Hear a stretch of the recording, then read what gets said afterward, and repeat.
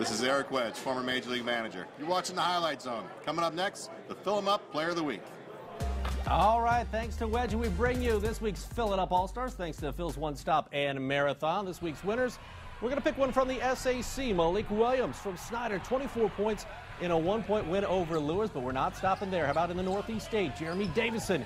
Your name's Davison, you play for Leo, you have to be able to shoot it. 21 points to secure a share of the Northeast State title for the Lions. ACAC Heritage's Walter Knapke, 10 points, but when you score 36 and win, it's actually a pretty good percentage. Then Busco's Dakota Barkley in the NECC. He had 25 points for the Eagles as they won on the road. Congratulations to all four. You're filling up All-Stars for the week.